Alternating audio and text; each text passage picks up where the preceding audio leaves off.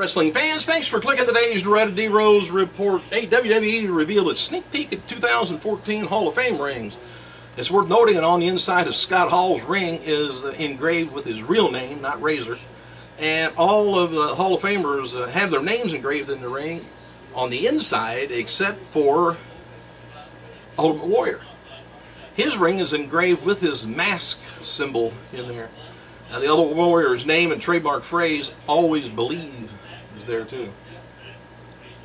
Slam Wrestling has a new article up looking at the WWE Hall of Famers Howard Finkel's 34-year career with the company. The Fink commented for his love of wrestling. He said, "Wrestling is my life. I bleed WWE. I wear WWE. And if you haven't seen him lately, when you do see him, you'll swear up and down he must have ate WWE." Regarding finishes for the WrestleMania 30 card, it's said that the top matches, the finishings, are booked and secured. Done. And it should be, just a few days. And word is that the finish for the Vicky Guerrero DIVA Championship Invitational has not been decided yet, but AJ Lee retaining it has been pitched around with the idea that it's going to be such a face-heavy card of winners that they need to have a surprise heel win. See how that goes. I'm kind of surprised, since AJ Lee and CM Punk are like this, they don't kind of hold it against her for not, letting out a little bit more on what she knows, if she knows anything. Anyway, we noted before that there's been some criticism over how Brock Lesnar versus Undertaker feud has been booked this year, and it's said that Taker's not the guy to blame on this. It's not the saying Lesnar is the one to blame either, as apparently Taker has more creative control over his WrestleMania feuds in the previous years compared to this year. And it's looking at a stream. Now remember, I always say the Raw and the SmackDown before WrestleMania, whoever normally wins on that show, like Taker got decimated the other day, he wins at WrestleMania. Whoever loses on that show usually wins on the next, the pay-per-view. Not all the time, a lot of the time. WWE's looking at streaming their international live events from the tours they do on WWE Network in the future. So they're going to be giving them cameraman's hell. They're not going to get any rest. Alright, rumors of AJ Lee and CM Punk being engaged started after a fan talked to AJ at the Tampa airport on March 29th on the way to Washington, D.C. for Raw. She mentioned that this was the last time she would be flying out of Tampa because she was moving and now engaged, and she showed off her ring. Well, the fan took the photo of them together to prove that to people that she actually really saw them. Rumors were then confirmed by AJ backstage at Raw on Monday. I'm so whelmed. There's still no official word yet on who's going to be inducting Scott Hall into the Hall of Fame this year. It's believed that Paul Bear's son will be inducting him, but I'm not sure why. Carlos Colon will be conducted by Carlito and Eddie Colon, or Diego, plus nephew Orlando Colon, Fernando. Diamond Dallas Page will be inducted by Jake Roberts. Trish Stratus will be inducted by Lita. Linda McMahon will induct the Ultimate Warrior, and Hogan is expected to induct Mr. T. I still say Sting is going to be playing into this somehow. Maybe Linda will introduce Sting, and then Sting will introduce Warrior. I don't know.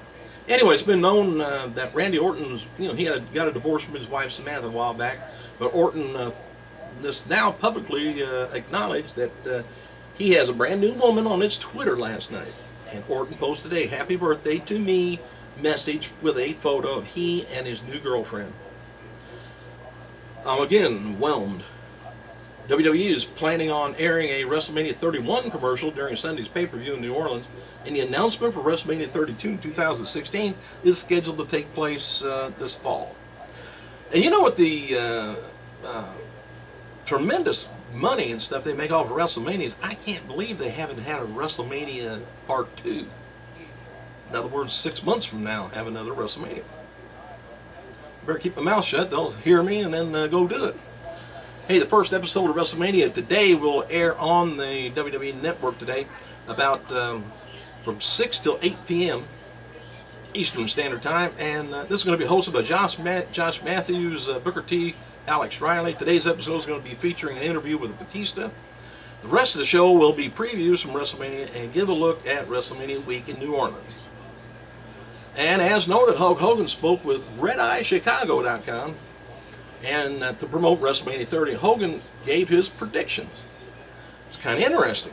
Wait till I get towards the end here. Hogan's his predictions for WrestleMania are Bray Wyatt versus John Cena. He thinks John Cena will defeat Bray Wyatt without a doubt.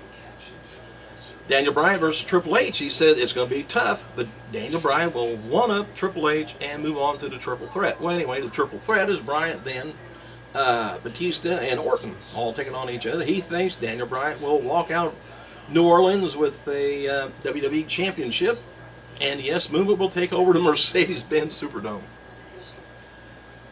Undertaker versus Brock Lesnar. He says Undertaker will defeat the Beast and go on to 22-0.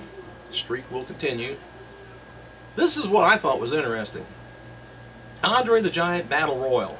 Says right now, the Big Show or Big E Langston have a good chance of winning it. But what if something crazy happens? Like Sting or the Warrior shows up? He says anything could happen. I think Hogan will show up. Alright. The TNA Live, I hate seeing stuff like this. But anyway, the TNA Live event March 28th, Lincoln, Nebraska, which is a pretty good sized town, drew 400 fans. Those in attendance said that there were 2 local indies that ran in that city that night that even drew larger crowds. Live event on March 29th in Sioux City, Iowa, drew about 1,000. I don't know whether they have bad advertising for those shows or just, I don't know. Great shows. We noted before that WWE has contacted several huge name stars from the past to do some cameo appearances at 30. And one of the stars is The Rock. And WWE reportedly contacted others such as Ric Flair, Austin and Michaels and Piper and even Jim Ross in regards to playing a role this weekend. And they ought to get Ross back. The impression is that The Rock will be on the show in some form of a cameo, but whether it's going to be live or taped is most likely to be taped. People say The Rock would be on the show in some form. Plus, maybe get a little push on his Hercules movie coming out. Also, WWE pitches some ideas to Austin about appearing on the show. So with him dedicating or deciding to make the trip to New Orleans, that could mean an indication that he accepted one of those ideas of what? I don't know. What? Remember that chant? Don't hear it no more. 3-time WCW United States Champion Lance Storm, 45 years old, former WWE developmental talent. Ryan Mitchell, 28.